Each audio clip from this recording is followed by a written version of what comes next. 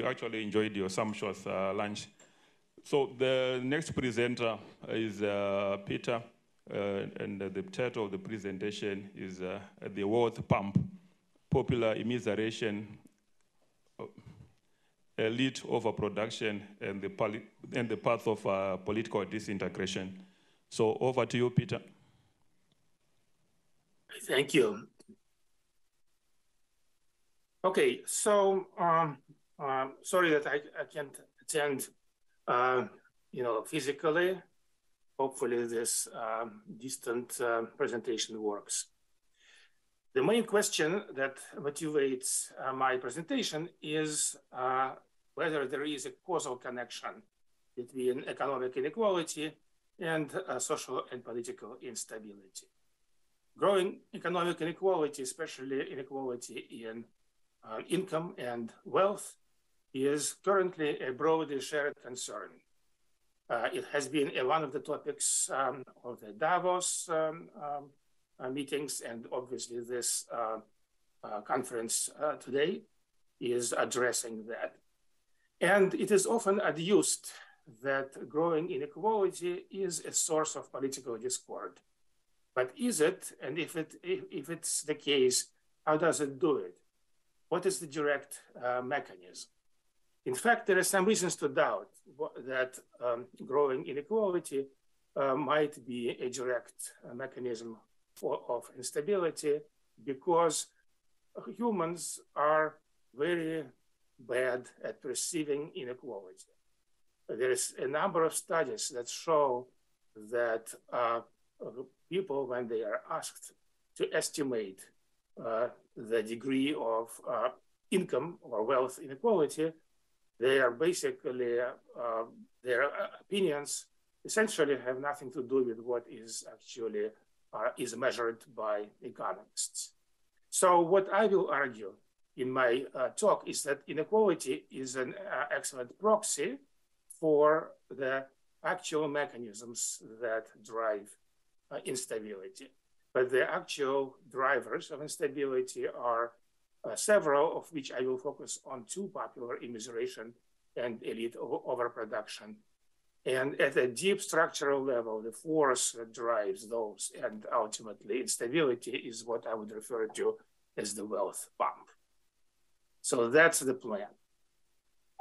To motivate a little bit what's coming, let me go back to 2010, when Nature, the journal Nature, asked a number of scientists to make some forecasts for the next decade, that is from 2010 to 2020.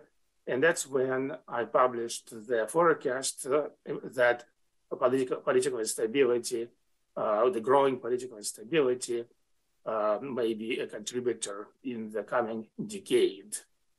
And 10 years later, in 2020, together with my co-author, Andrei Karatayev, we have revisited this forecast to see whether it had anything to do with reality.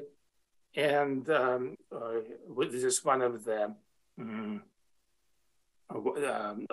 graphs that we have looked at. We looked at several measures of instability. One of them was anti-government demonstrations. A very similar picture shows up when we look at violent riots. And so we submitted this paper in early 2020, saying that this forecast was actually right on the money. And of course, as the paper was in review, the summer of 2020, the riots following the death of Jim Floyd and have exploded. And of course, in January of 2021, we had the shocking event of which has been known as the storming of the Capitol. So, though the forecast seems to have been quite good, the question is, what was it based on?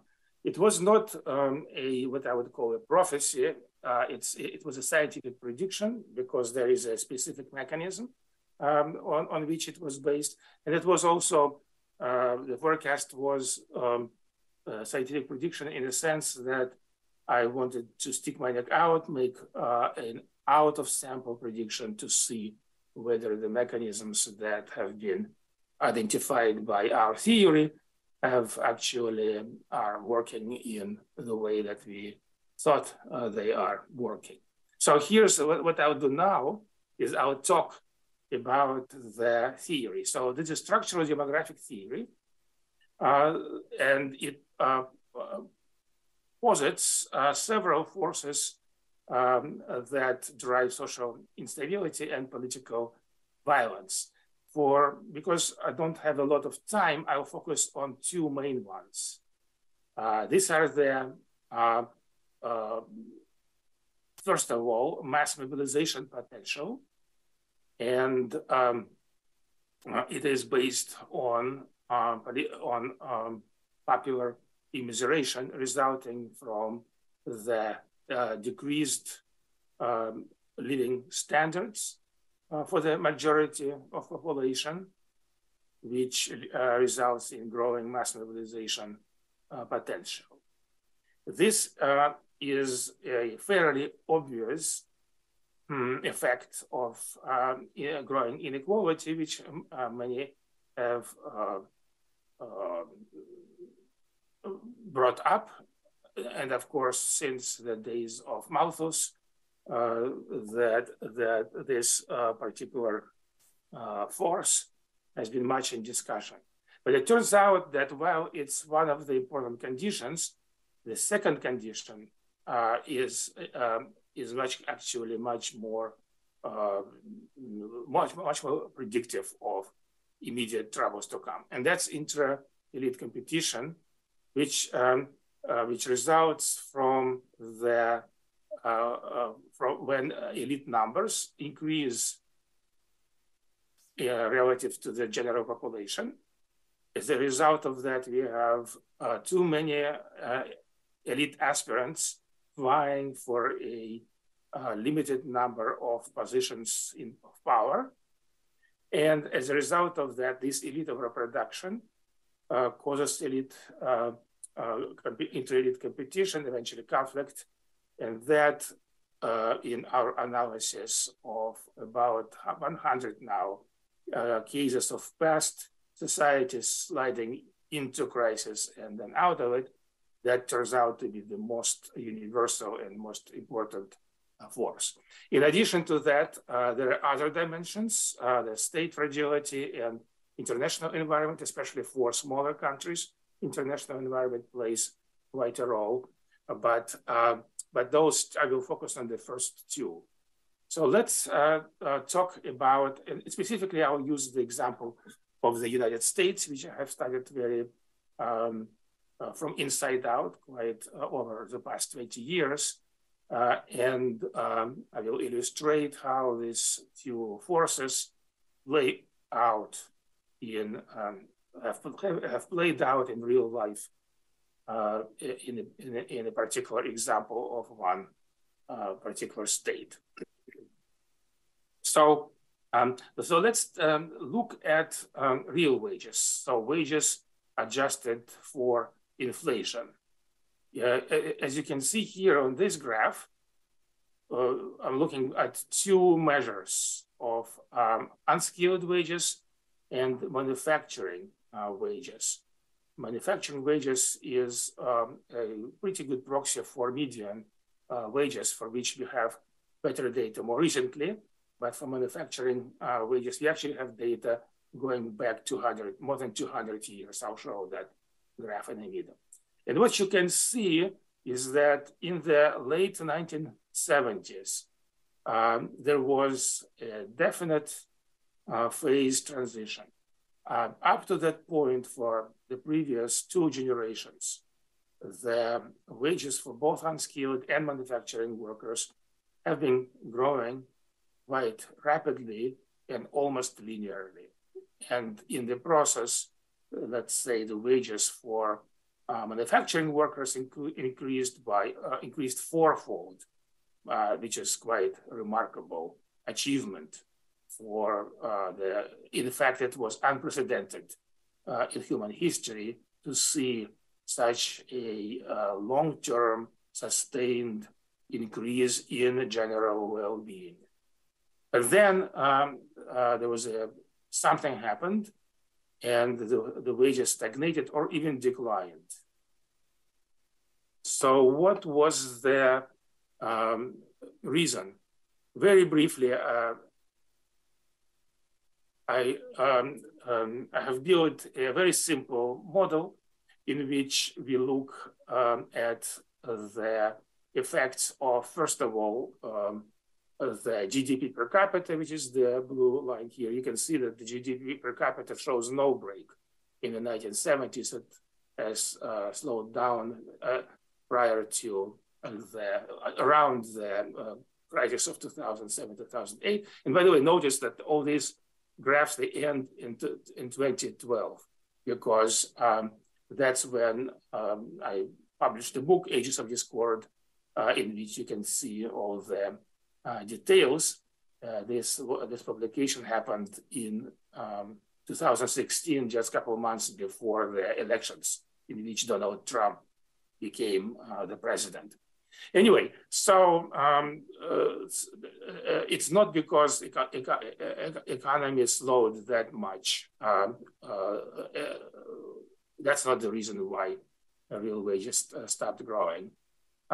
If you include estimates of labor demand and supply, you get now more something less linearly increasing, but still not quite right. And but if you include proxies for social norms, which here are proxied by real minimum wage, and you can discuss that if during questions times why this is actually a good proxy for that. So once we include those ideological and institutional factors, suddenly the model works very well. In fact, it even predicts that decrease up to 1990s and slight increase during the 1990s. Right, so essentially, again, I don't have time to go deeply into this, this model, but the main take-home message that I take from here is that we can delve into these processes and understand why the economic measures of well-being went through a phase transition during the 1970s. And this, the economic well-being measures have been paralleled by additional measures of well-being. I have looked in particular into biological proxies and also other proxies, such as social proxies. But here again, let me just briefly say that here's one very good measure, which actually works very well for the thousands of human history in terms of measuring well-being. And of course, it is actually a surprise that such Malthusian measures work so well in our supposedly post-Malthusian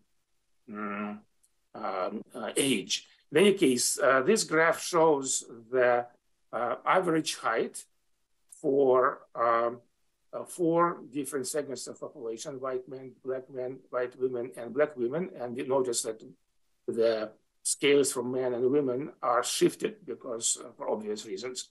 And what you see here again, you see that this proxy for biological well-being was showing quite a nice increase and then stagnation. Meanwhile, if we compare it to the average height of, let's say, Western European populations, they continued to grow, whereas in the United States, they stagnated. So if we now look at the average of these things, rather than 4 different segments, the average is this, this thick gray curve, all right?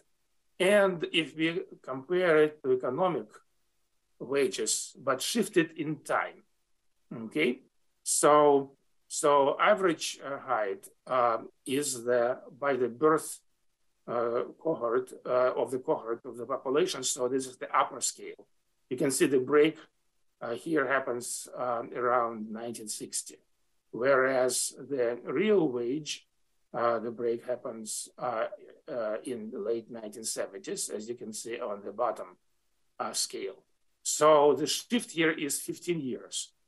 What the way I interpret this graph is that first of all, we know that there are two growth spurts.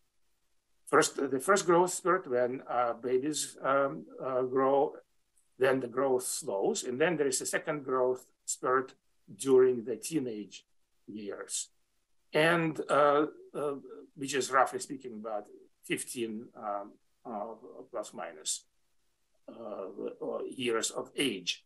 So essentially, what this graph says is that when the economic well-being of the parent generation stopped growing, right, it has affected the heights of the next generation, their children, who were born. Let's say the breakpoint. The children born in 1960 were about 15 years in 1975. All right, and so the conditions under which they have experienced their second growth spurt was the economic conditions. Apparently, was the driver for this stop in the advance of average stature. And okay, I'll mention some other biological proxies or social biological proxies, but let's, as I said, we have data going back more than 200 years, actually, to the very beginnings of the American Republic. And when you do that, if you look at real wages, right, and especially if you look at GDP per capita, you don't see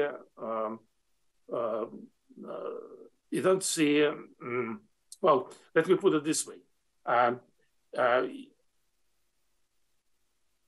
United States has changed quite dramatically during the last 200 years, especially starting in the mid-19th century as a result of industrialization and things like that.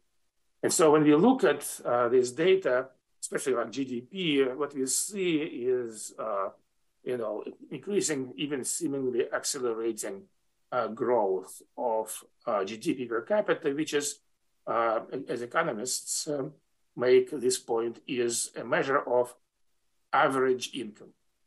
All right. But there's some very important and interesting cyclic processes happening around this overall increase. And we can reveal it by looking at what I call relative wage. So relative wage is we take the median, some measure of median wage, and divide it by a measure of average income. All right. And so when we do that, when we divide this graph by that graph, we get this.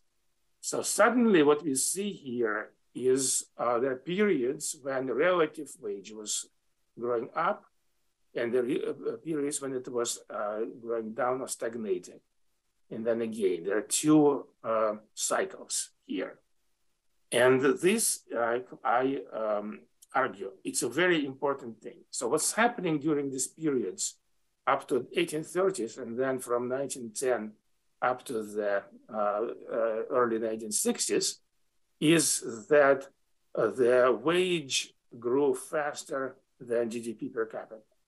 So a measure of median income grew faster than mean income, right? So clearly something is happening with the redistribution here. And then there are periods when the opposite was happening. And so we looked at, in the previous slides, we looked at this period. And of course, there was some delay before the relative wage started decreasing, and that has caused real wage, which is inflation-adjusted wage, to stop growing. But essentially, during these periods, what we see here is that the fruits of economic growth are not equitably distributed between workers and others. They are disproportionately flowing towards the economic elites during these periods, here and there. And so we can think about this process as a kind of a wealth pump, which is, of course, the title of my talk. So the wealth pump at this point is pumping income from workers to economic elites. And economic elites are not only capital holders. They are also CEOs who get wages. Yeah, right. But they are economic elites. That's why it's important to look at the median wage rather than average wage, because average wage averages CEOs together with their workers, but median wage or wage of unskilled labor, which looks at even lower levels of income distribution, that cuts off those top wages. And the wealth pump can operate in both directions. So during this period here, the wealth pump was actually working in reverse. It was giving more to the workers and taking away from the economic elites and wealth holders. Okay. And now, if we look at that, at the second part, so here, let's look at this cycle, starting from around 1900 to today. Then here are some very familiar measures of economic inequality. Here I show share of income by top 1% and share of wealth by top 1%. And what we see here is the inverse of that, of the relative wage. So when the relative wage is declining, when the relative wage is growing, the economic inequality is declining and vice versa. So this is the operation of this wealth pump that I'm talking about. And here, of course, looking at the same period, you see that other measures, such as deaths of despair, they show a very similar cyclic behavior, which is paralleled by the economic indicators. All right, so much. I don't want to talk too much about immiseration, but just mention that several proxies that we can actually look through the more than 200 years of American history, they are changing in this. We have seen two cycles, essentially, of well-being during this period. And this is quite typical when we compare it to many other past societies. We see these recurrent ups and downs in measures of well-being when we do have good enough data to detect it. All right, so what about elite overproduction? First of all, let me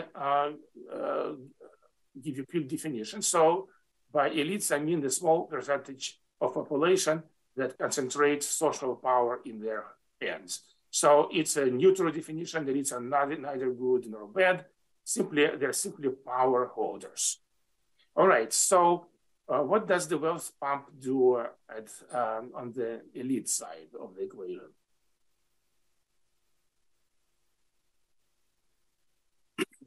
Declining relative wages of workers set up this wealth pump that transfers wealth from workers to the economic elites. And so as a result of that, a larger fraction of GDP goes to those who consume labor, the economic elites, which are both capital holders and top layers of administration of corporations, corporate officers. And this creates a favorable economic conjuncture for the economic elites and results in high rates of upward social mobility. Elite numbers, as a result of that, grow, and so do their consumption levels. So far, so good. But the problem is that, as in many dynamical systems, there are some delayed effects of such dynamics. Well, but first of all, let's take a look at some numbers. Here are some data on the relative distribution of wealth in the American population. We have good data from 1983 to 2019, and there should be soon 2022 coming online. But in any case, when we look at the percentage of households with net worth exceeding a certain, and this is, by the way, inflation adjusted. So here we're measuring net worth in 1995 US dollars. What we see here is that the proportion of households has been increasing. So this is the effect of this wealth pump operating. The millionaires, roughly 10% or so of the population now, well, 7% now, increased from 3% to 7%. But the growth in larger wealth classes, such as decamillionaires, was even more remarkable. Here we see the more than six-fold increase in the proportion of households that have $10 billion wealth or more. So here is this effect on the numbers of economic elites. All right. So the problem is that eventually, if the wealth pump is allowed to run long enough, eventually what's going to happen is that growing elite numbers and their consumption levels will overshoot the productive base, which is what the workers are producing. And as a result of that, remember that elites need to reproduce themselves. So the new elites, let's call them elite aspirants, right? Their numbers at some point begin to be so large that there is not enough power positions. So let's say in the politics or in economics. So the numbers, let's say economics, the number of CEOs and other top officers in Fortune 500 companies, but is obviously limited. But also, even more obviously, the number of positions in politics. So there's only one president, only 100 senators, and so on and so forth. That's fixed. And as the numbers of elite aspirants vying for these positions increase, then first of all, as a result of that is intra-elite competition. And secondly, as the number of elite aspirants, grow, there are numbers of frustrated elite aspirants who are denied this access to these positions begins to explode. So here we see it playing out in the political domain. You can see that the numbers of candidates, now these are during the primaries, because of course, most of the time after the primaries, there's only two candidates. But if you looked, if you count the number of candidates in both parties during the primaries, you can see that their numbers have been increasing in just that decade from 2000 and 2010.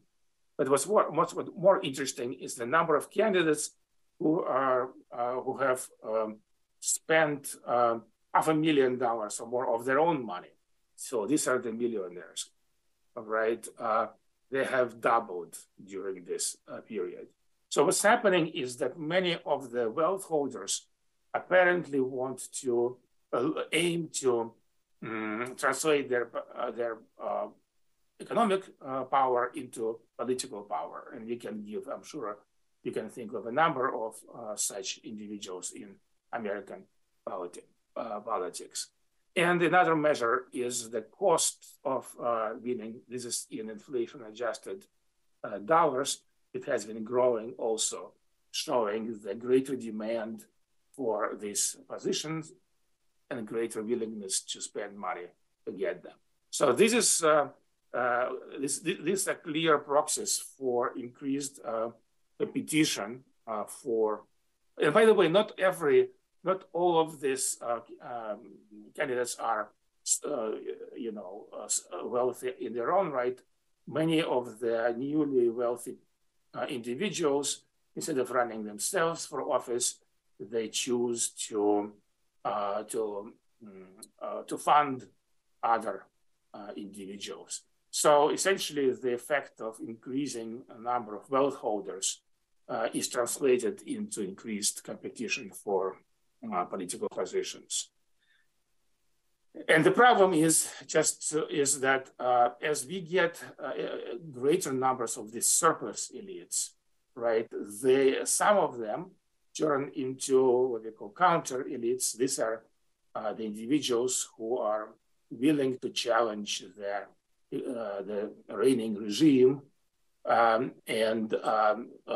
in history, oftentimes even by violent means. And in fact, this is happening in the United States.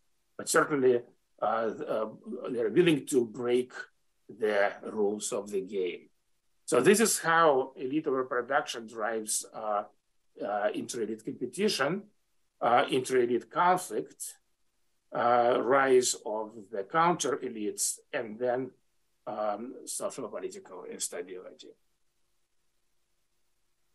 And just returning back to where I started, we can see now that inequality is not, in this at least model, is not a direct driver, it's a proxy for the direct drivers, which is immiseration and elite overproduction. So if we look at, this is what I did in my book, Ages of Discord. I looked at the more than 200 years of American history. So the blue curve is an aggregated measure of well-being. And we can see here that it has gone through 2 cycles. And the red curve is a measure of instability. And so this was published in 2016, as I said. All right, so let's see. I'm almost out of time. So what I'll very quickly just talk about implications. And there are a number of implications. So my colleague, Walter Scheidel, has expressed a pessimistic view in his book, Great Leveler, all right, where he says that death is the great leveler. So basically a major violent shock is needed to reverse the economic inequality. I see a bit more, look at this a bit more optimistically. Essentially, entry into the crisis is relatively stereotypical. That's what our crisis DB investigations show. And inter-elite conflict plays a key role together with mass mobilization. But the exit is hugely contingent. And in fact, there could be both good and bad outcomes, as indicated in this graph. Sometimes the decline is mild and followed for rapid recovery, but there's also, you can also have complete collapse.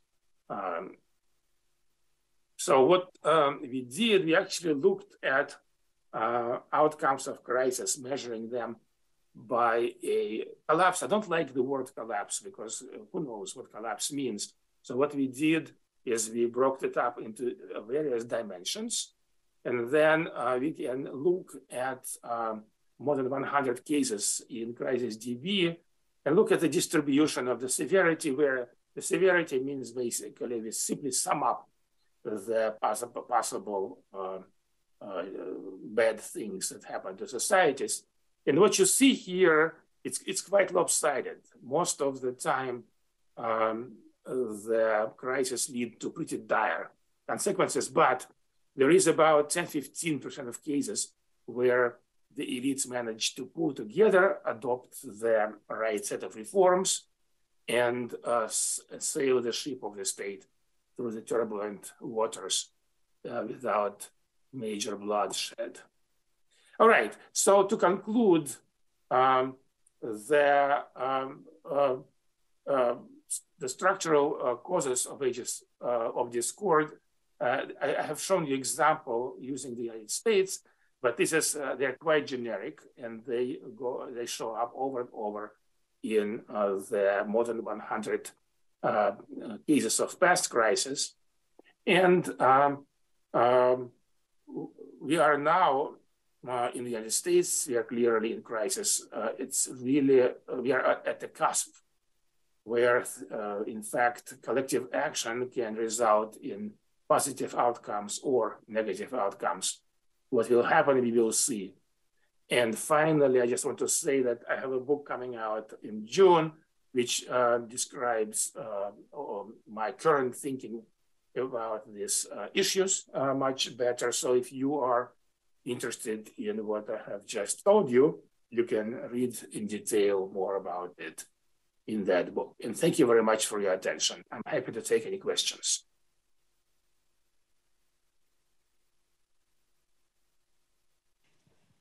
Thank you very much, Peter, for your presentation. What we'll do is we'll open up the floor for questions.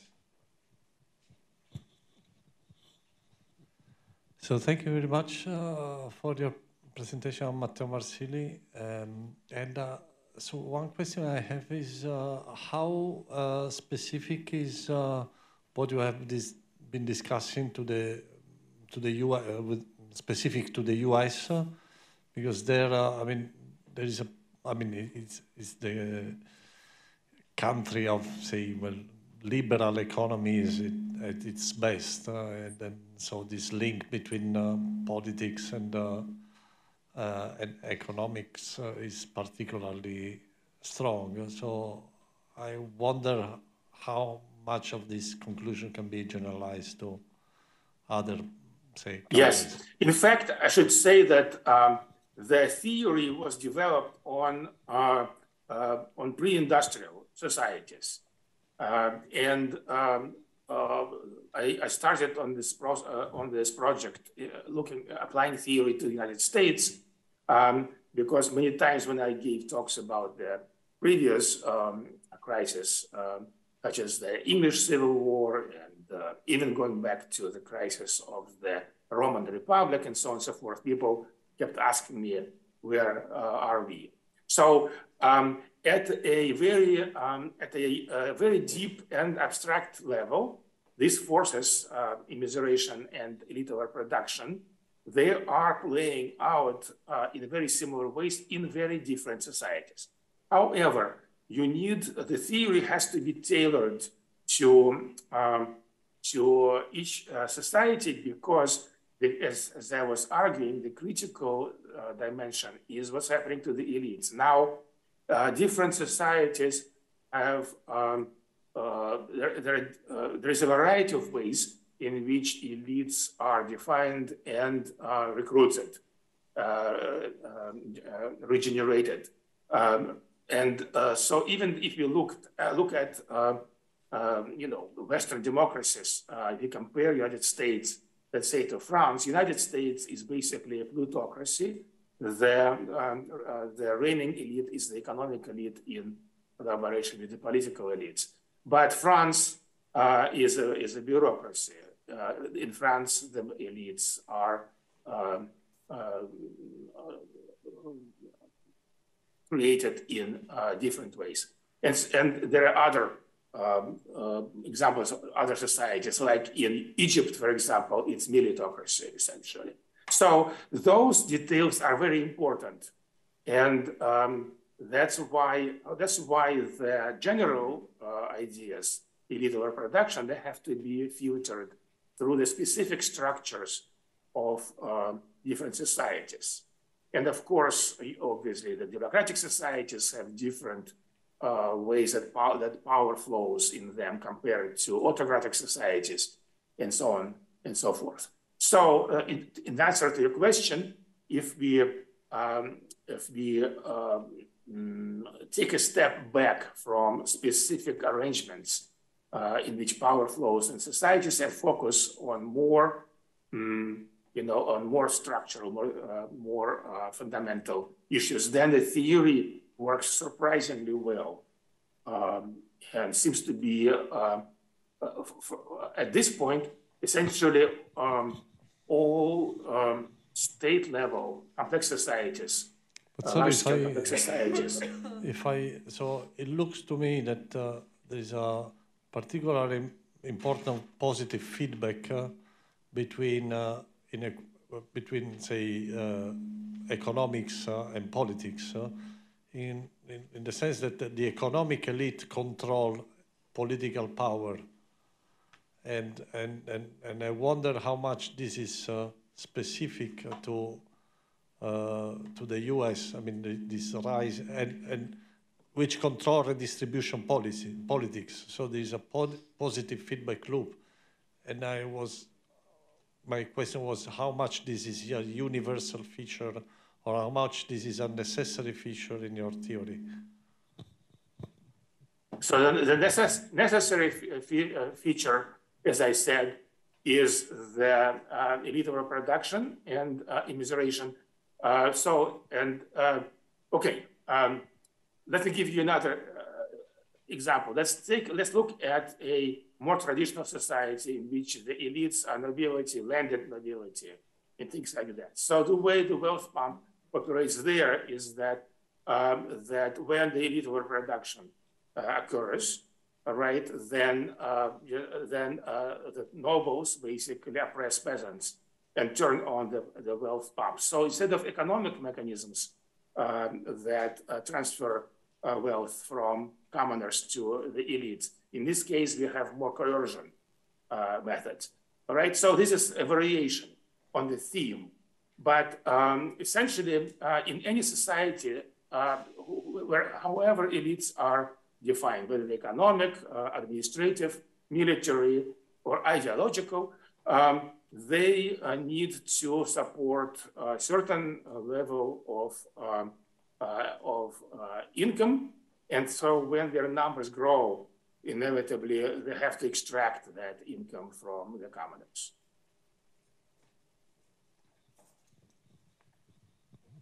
Thank you. Luis Betancourt, it's great to see you again, Peter. You probably can't see me, but great talk. I had a question related to what you just said in this argument for how necessary the elite overproduction and interconflict is necessary for your theory. I know it is, but I'm asking a clarification. The immiseration part seems very clear, and particularly when it affects large fractions of the population, right? Large majorities. But the elite overproduction, specifically, there's been arguments, for example, by Douglas North and others, that some elite conflict between different groups of the elite actually can lead to more impersonal institutions that then can start to serve the more general population and eventually lead to better government.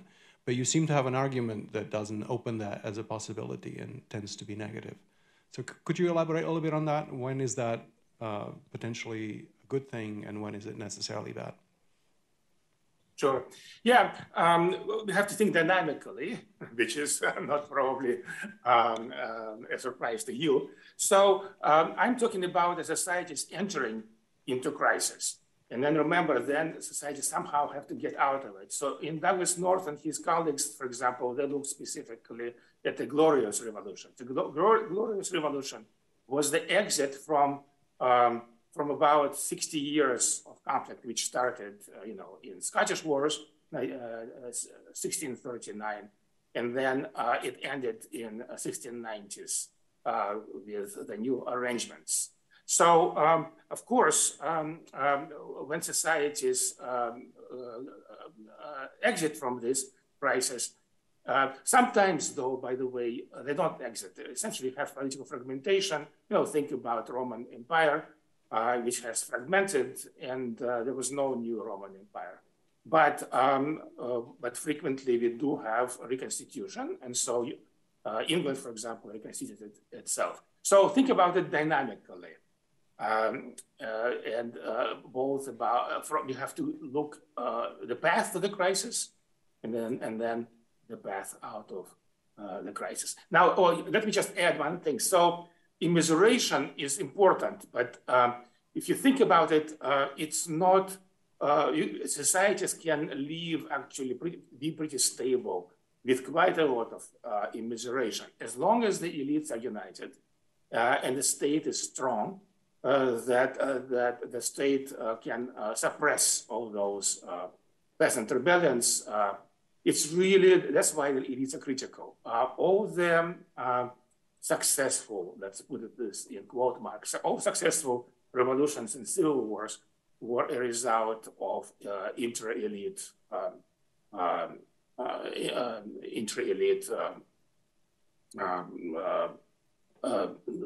conflicts. Even today, if you look at Donald Trump, who is sort of the main revolutionary, so to speak, you know, he is not particularly immiserated himself, but he's channeling the tens of millions of immiserated Americans.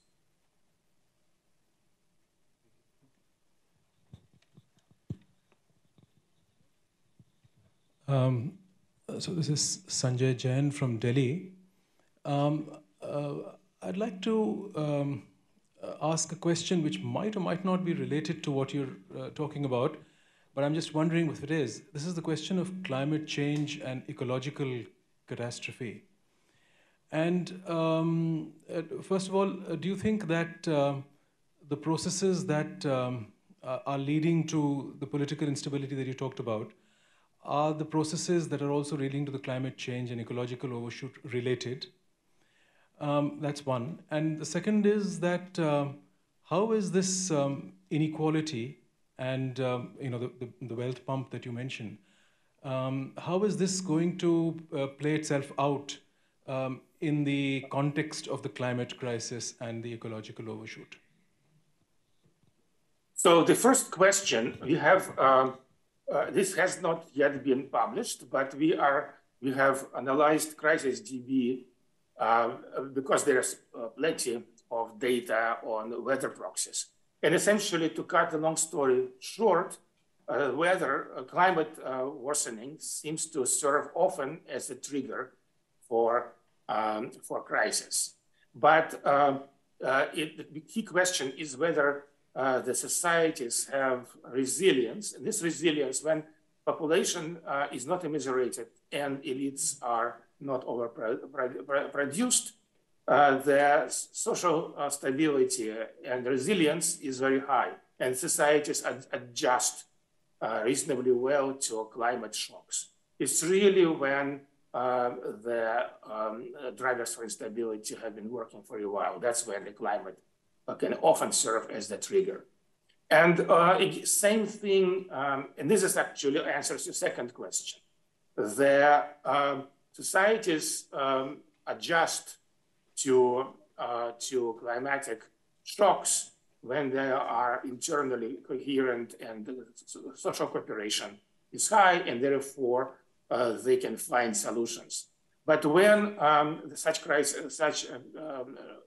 climate shocks happen, when the elites are divided, essentially different factions of elites start using that climate shocks as a weapon in internecine struggle. We see this in the United States, where one party denies the climate, tends to, not everybody over there, but there is quite a large fraction of climate change deniers. And so it has become part of the political infighting rather than trying to find a collective decision, collective action that would address this issue.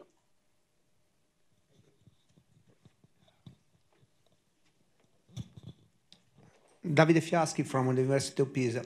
I'm really interested on the explanation or the true explanation of the change in the dynamics of real wages. So you have a model that if you are an economist, generally there are some variables that are considered endogenous, no? Demand, supply of labor, something like this. But have you any true intuition? So in other words, is your explanation is based, for example, a change in the technology used in the economy, or there is some endogenous political cycle behind this after the Second World War, something like this? Because maybe you know, I'm sure that you know that there are different explanations on this evidence, no? Technological against competition between the two big system, no? Capitalist against socialist system and so on. So I'm really interested to your opinion or your idea. Thank you. Yeah, well, both exogenous and endogenous. So, of course, the human societies have changed dramatically over the past couple of hundred years, and we have to take that into account. So one of these issues is with many people talk about now, especially because of ChatGPT, the effect of technology, the automation and robotization, and that is certainly a force that reduces labor supply. But other things were United States that played the United States at the level of labor supply were, first of all, the baby boom that created a large cohort of workers.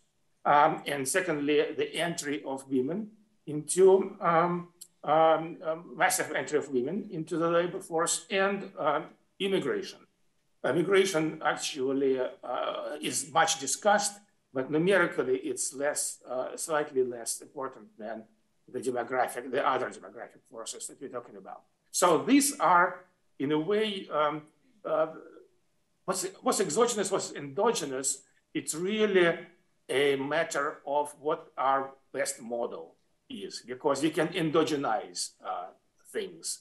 But some things cannot be endogenized. So the automation process, this is a very long-term process that has been happening over thousands of years, actually. And so in my model, that's clearly an exogenous mechanism. But what's the most important to me, endogenous mechanism, is the last thing that I included in the model, which is the attitudes. And so think about it as institutions.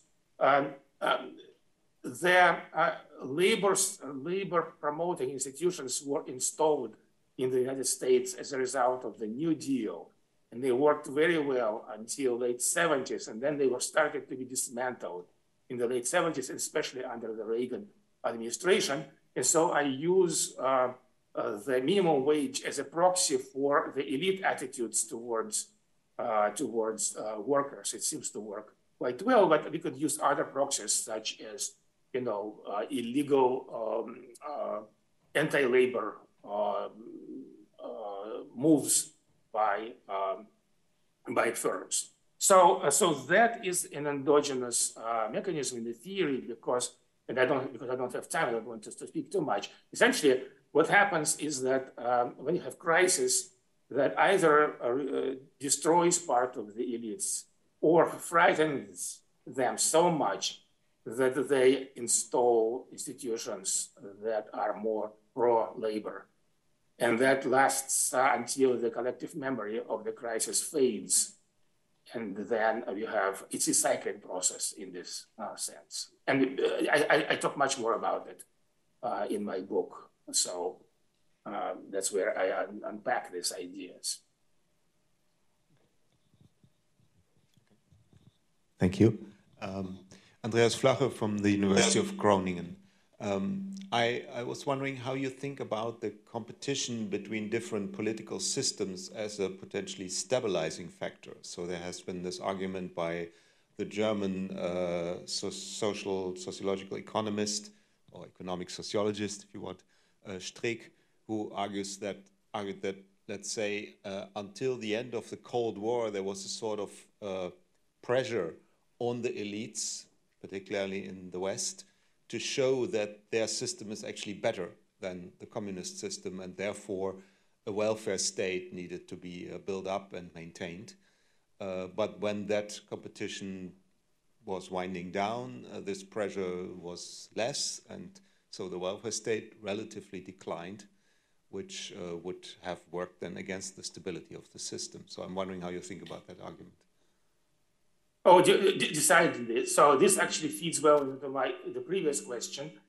In my book, Ages of Discord, I talk about the progressive period, so 1920s especially. Remember the original Red Scare was in the 1920s. So when we look at the existence of the Soviet Union, established in 1920 and collapsed in 1989, this is the period when I grew up, by the way, in the Soviet Union. And I remember how the newspapers like Pravda were talking about the horrors of capitalism. And clearly, and that was, there's multiple lines of evidence that show that the influence from the Soviet Union, by the way, also from the Nazi Germany during the 1930s, those were, in fact, important influences on the Roosevelt administration in them designing an equitable system. So, and then, of course, when the Soviet Union was collapsed, it was misinterpreted as the triumph of neo-liberal economics and so on and so forth. And here we are, essentially. So I agree. This is an important factor. It feeds, so the fear by the elites. It could be both due to internal challenges. And by the way, in the 1920s, there were challenges from, well, a little bit earlier, from 1890s, there was a challenges from the populist movement in the United States and the socialist movement in the United States. All right, so those were internal, but there were also an external influence from the competitors, such as the Soviet Union. Yeah, and also the German welfare state in the 19th century was built up partially to combat the social democrats or socialists, so to say, take away their social influence. Okay, thanks a lot. Any other questions? Okay.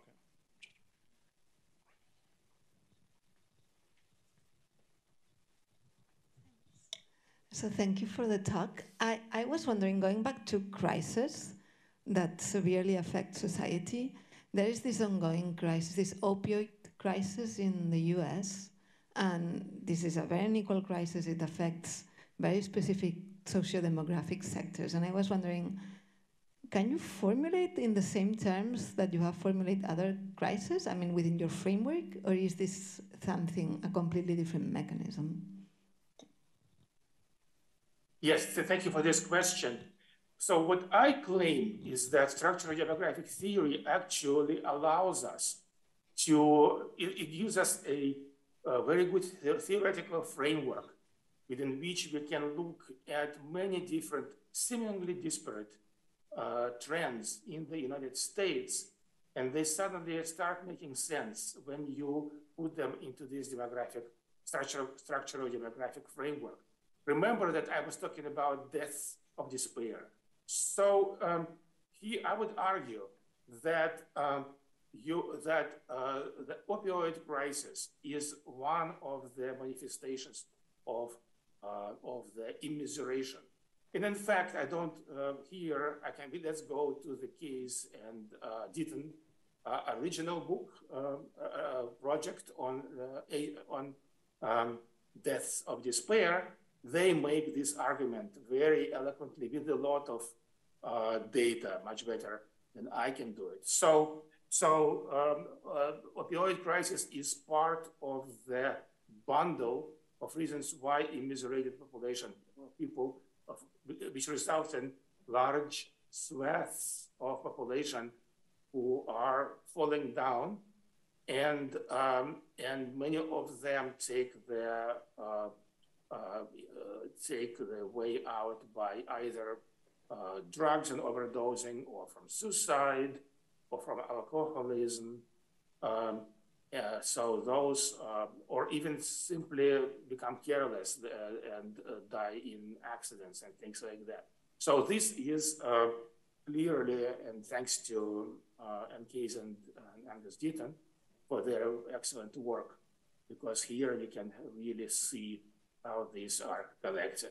They talk, the book is excellent. They talk about social immiseration, broken families, you know, and many other things. It really is a very coherent understanding of these problems. Okay, thank you. Any other questions? Right, thank you very much, Peter, for your talk, and thank you very much for the time to respond to the questions that were posed by the audience. Thank you very much. Thank you.